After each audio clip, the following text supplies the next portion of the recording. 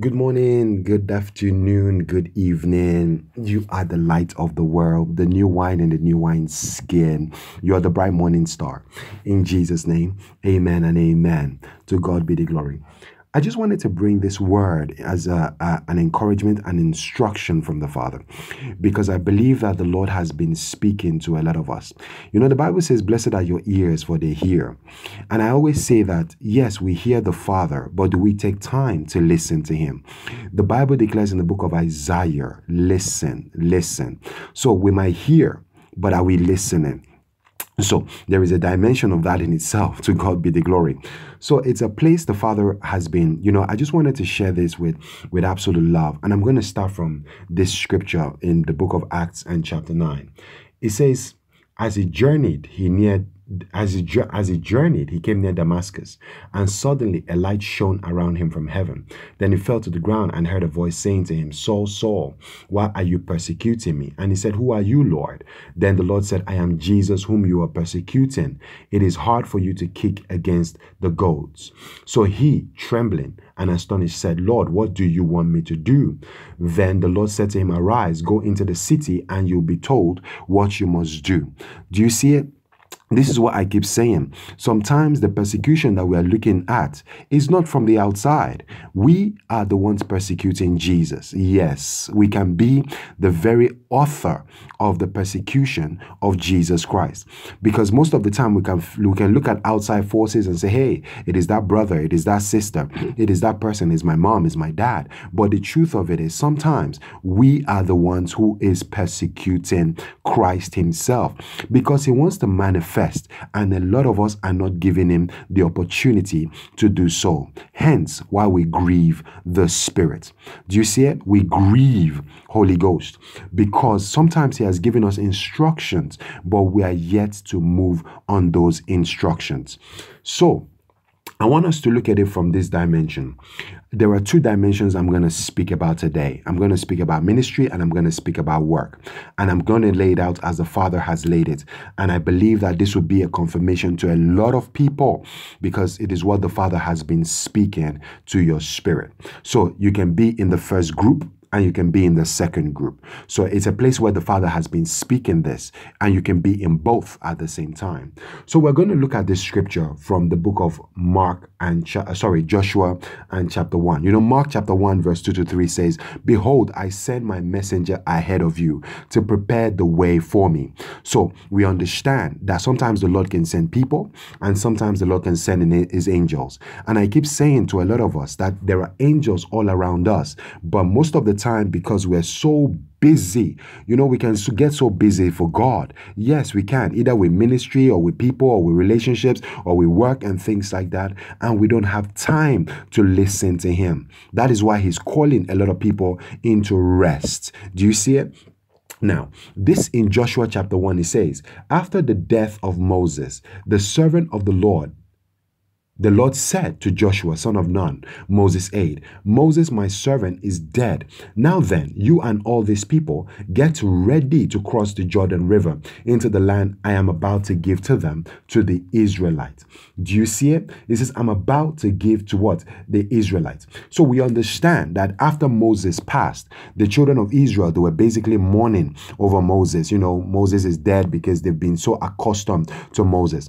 But now, since Moses had died, the Lord turned his face away from Moses and said, hey, Joshua, we have work to do. It is time to go forth. And this is where the Lord has been helping us to understand that a lot of you, there is work to do for you. But then a lot of us are still holding on to the things of the past. We're still holding on to things of the past. Like I said, this is going to be in two dimensions. So as I'm speaking concerning ministry in this hour, I'm speaking concerning ministry. The Lord has been calling, the Lord had an encounter with Apostle Paul, encountered him on the way to what? Damascus. The Lord has encountered majority of you. A lot of you, you've come into your identity as a son. Yes, you've come into your identity as a son. But do you know what we tend to do? We tend to continue to look back. So what God has called you out of, we're still looking to that to be our saving grace. The Father has called you out of that sanctuary sanctuary. The Father has called you out of what? Out of the leadership in which you're basically sitting in. And he's saying, I'm calling you so that you and I can have this relationship that I have ordained for you right from the very beginning. But the truth of it is, we are not willing to move. So we're still holding on to that pastor. We're still holding on to that apostle. We're still holding on to that prophet. We're still holding on to that sanctuary. And we're saying, hey, I was reminded, I'm just going to share this testimony to the glory of God, to the glory of God. The Lord helped me to minister to this lady, from the sanctuary that I was in before, and the Lord brought me out of that. And, I met this lady on the road, and because the Father graced me to speak to her once, but I missed it. And he gave me the opportunity again to minister to her. And then the Father was saying, hey, I need you to come out of the place where you're at. It is not that the people are bad. It's not that they've done anything evil or whatever it is. No, they're amazing people. But because I want to take you further, there is a relationship that I have with you that I don't have with them. And I want to take you a lot further, because I want to bring you to a place that I've always promised you that I will bring you to. But do you know what the woman did? She said, no, those people, they've been there for me. I was, since when I was in trouble, they were there. They were helping me. They stood by me. They did all of these things. And I just said, to God be the glory. May the Lord have mercy on you. And in that moment, I left and I just walked away. And I understood it later, because the Lord was saying, for her, she has been praying, for a lot of things, but the Lord could not manifest what she wanted in the midst of where she was. And that's the reason why the Lord wanted to bring her out to manifest the promises. Sometimes the Lord can want to bless us, but he cannot bless us in the midst of the things or the people that we are with. Hence the reason why delays occur. So you can see it. That is why Jesus had to tell Matthew, follow me. He abandoned the tax booth. The Lord commanded Peter, follow me. He abandoned his nets and his boats. The Lord commanded, the disciples to follow, and they abandoned what they were holding on to follow Christ Jesus. But a lot of us, we're saying we're following Christ, and at the same time holding on to those things that is asking us to let go. And we're trying to bring those things, and we're trying to bring it into Christ Jesus. But he loves you very much. And once again, he is coming out to you and he's saying, I am calling you out, because a lot of you have places to go. A lot of you have things to do. A lot of you, the assignment has been set and he wants to give you the instructions for your assignment. And if you don't leave where you are, he cannot release that to you, that in which he has promised. A lot of you might say, wow, that's not true. Ask Abraham. The Bible said to Abraham in Genesis chapter 12, verse 1, leave your father's house to a land I will show you. The command was for Abraham. So now you see why I was talking about the woman. The command was for her, but she was bringing everybody along. The command was for Abraham, but it brought Lot along. Now the Bible does not tell us how many years that Abraham has been holding on to Lot. Do you see it? It didn't tell us. But the Bible helps us to understand in Genesis chapter 13 that Lot decided to go and meet Abraham. He said, look, you've got so many animals. I've got so many animals. And I don't want strife to ensue between us. So let us go our separate ways. So when Lot left Abram, can you see it? When Lot left Abram, the Bible declares immediately after Lot departed from Abram, God ministered to Abram. Abram, lift up your eyes. You see the land that is before you, to the north, to the south, to the east, to the west, it belongs to you. So how long has Abraham been on the same land but did not hear God until Lot left them? So now you can begin to see it. Your next instruction is based on your obedience. Your next instruction is based. So now you can begin to see it. The children of Israel, they had gathered before the Red Sea and they didn't know what to do until the Lord spoke to Moses. So now you can begin to see it, that some of you are at the edge of what? Of your breakthrough. Some of you are at the edge of your promotion. Some of you are at the edge of your coming out of the wilderness. And it is just that instruction in obedience, obeying that instruction, that will eventually allow you to cross to where you need to get to. So you can begin to see it. They were mourning over Moses. Some of you are mourning in these places, in the sanctuaries that you're in. You're still mourning. Hey, I can't let that person go.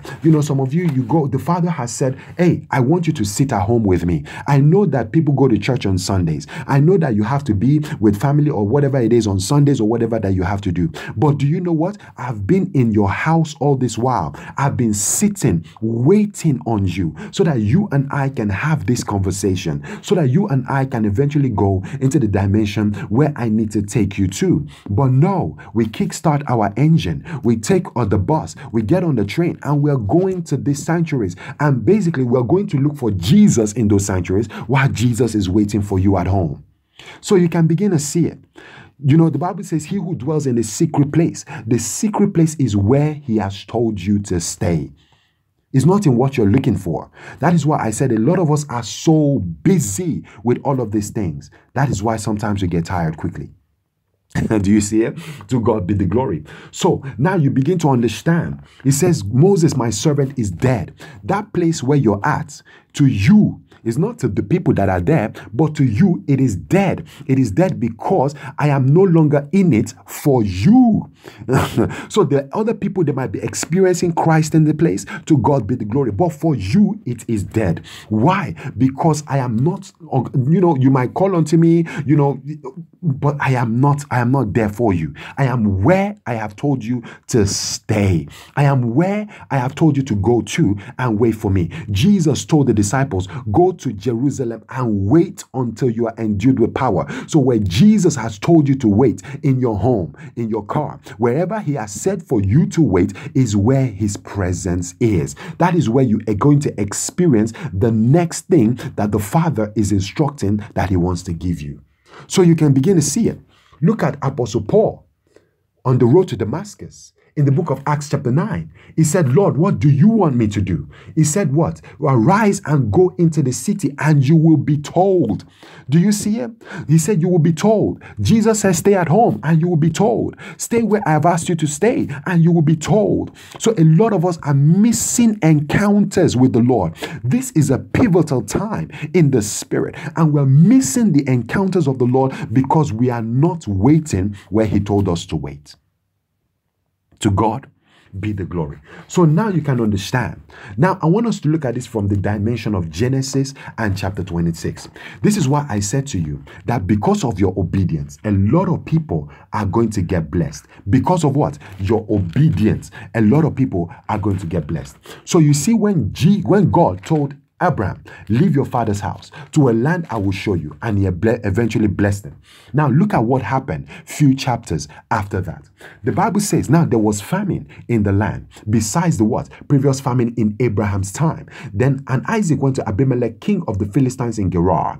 And the Lord appeared to Isaac and said, do not go down to Egypt. Live in the land where I tell you to live. Do you see what God said? Live in the land where I tell you to live. Stay in this land for a while, and I will be with you and will bless you. For to you and your descendants I will give all these lands, and will confirm the oath I swore to your father Abraham. I will make your descendants as numerous as the stars in the sky, and will give them all these lands, and through your offsprings all nations on earth will be blessed. Because, look at the emphasis on verse 5. It says, because Abraham obeyed me and did everything I required of him, keeping my commands, my decrees, and my instructions. So now the instruction came to Isaac because Abraham obeyed. So because of your obedience, a lot of people are going to get blessed. So the Lord has released a lot of you from Christianity into sonship. And now he says, I want to minister to you as a son, but we are going back to Christianity to go and learn the things of Christian. He has set you free and you're going back to slavery. Does God love those people? Yes, but he's saying to you, follow me. That's why the Bible tells us in the book of Matthew chapter 19, it says, those who have followed me, they will what? They will reward them in this life. They will, you left fathers, you left mothers, you left everything for my sake. You will reap that reward in this life. And what? Eternal life.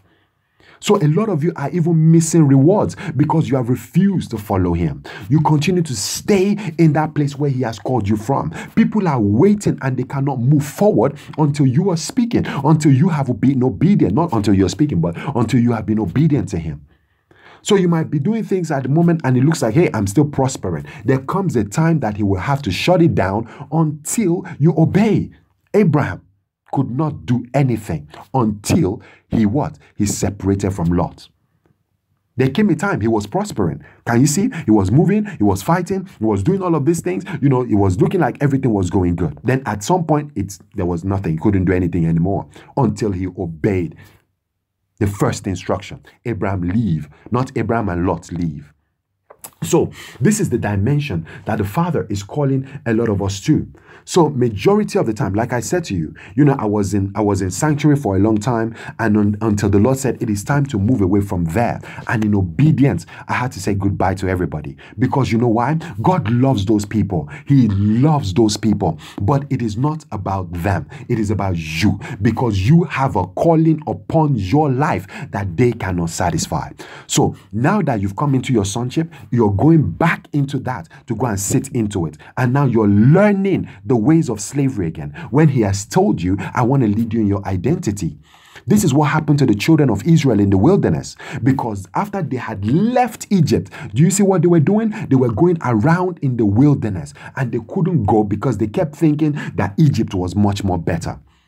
And this is why I keep saying to you that a lot of people, you are still looking back at what? Christianity and religion, and going to sit in these places when the Lord is calling you out of it. To God be the glory. Now to the next one. The Bible declares in the book of John chapter 21. Look at what happened in John chapter 21. Isn't it amazing? Because most of the time, we have to be careful of the people that we are following at the same time. In John 21, it says, after these things, Jesus showed himself again to the disciples at the Sea of Tiberias. And in the way he showed himself, Simon Peter, called the twin, Simon Peter, Thomas called the twin, Nathanael of Cana in Galilee, the sons of Zebedee, and two others of his disciples were together. Simon Peter said to them, I'm going fishing. Then they said to him, we are going with you also. They went out immediately, got into the boat, and that night they caught nothing.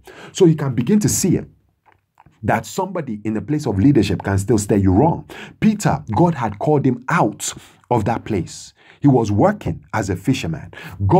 Jesus went to him and called him and said, you will no longer be fishers of men. You will no longer be a fisherman, but a fishers of men. So now look at it. He called him out of work so that he can go forth in following Jesus. But when they waited on Jesus and they couldn't see Jesus coming, what did they do? They went back into working. Now they were toiling. You can see the same thing he said to Jesus when he met him. I've toiled all night. I didn't catch anything. It's the same thing he's saying to Jesus here. I've gone and toiled all night. I caught nothing. And it was Peter who decided to lead the people back into what? Into work. And he said, no, that is not my will.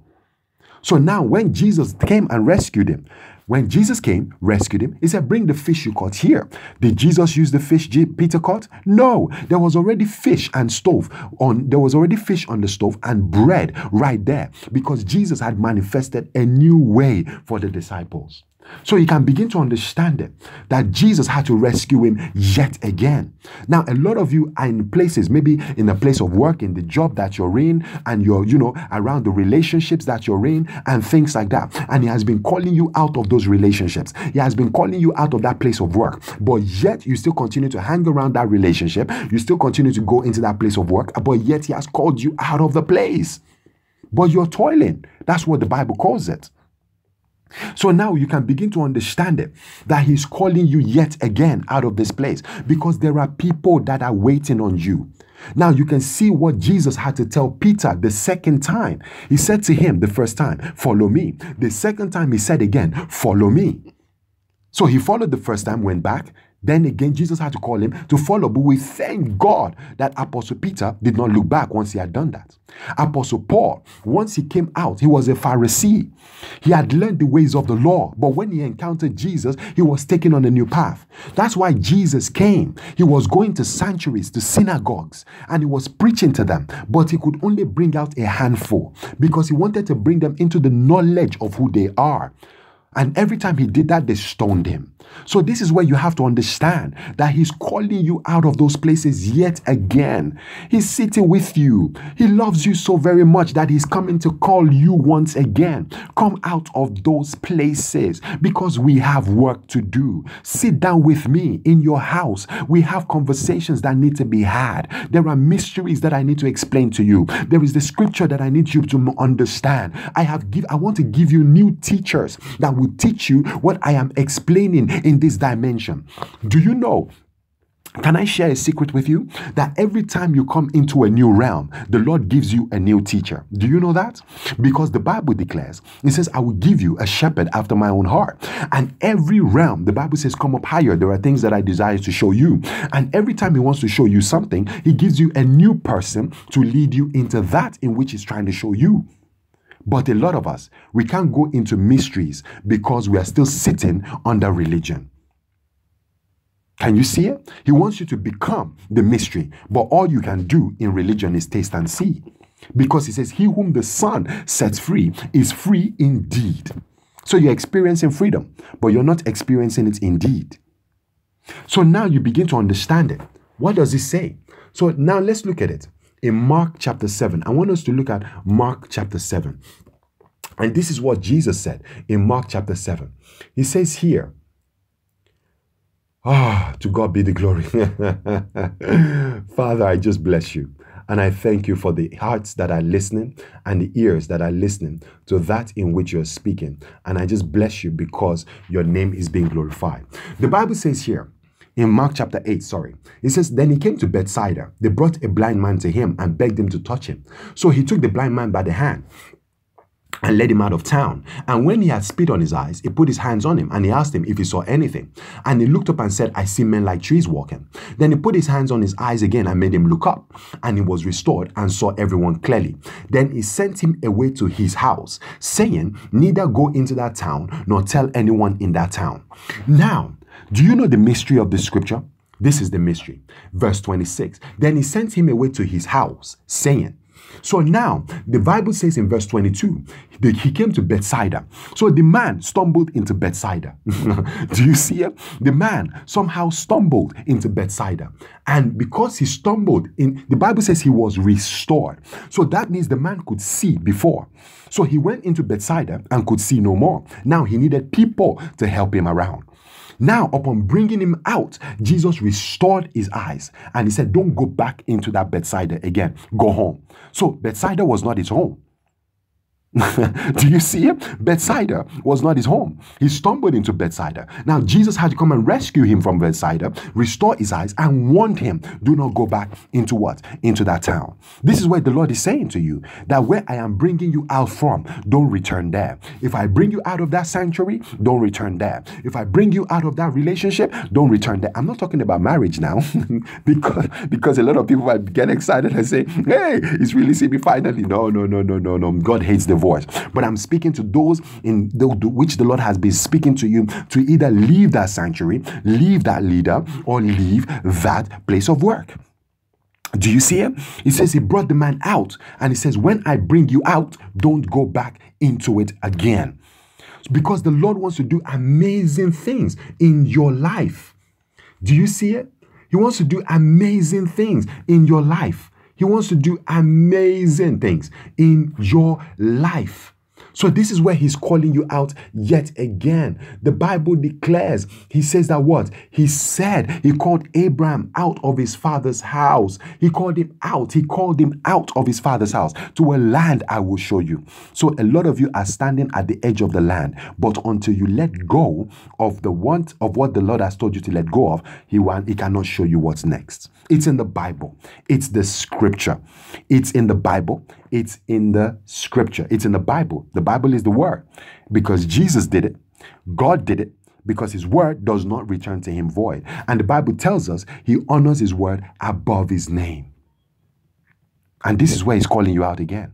So Joshua, do you see it? Joshua I repeat, Joshua, it is time for you to what? Move in what I am calling you to do, because Moses is dead. Where you are is no longer working for you. It cannot work for you anymore. If it was working for you before, it has stopped working. Peter toiled all night. It stopped working for Peter. Peter went back to it again. It was not working. And Jesus had to come to rescue. With Moses, with Joshua, they had to let go of Moses, because it was a leadership that he was coming into. A lot of you are about to come into a leadership position. You're about to come into a place where the Father is giving you what belongs to you. It belongs, that ministry, that business, that sanctuary, that marriage, it belongs to you. And the Father is saying, until you let go.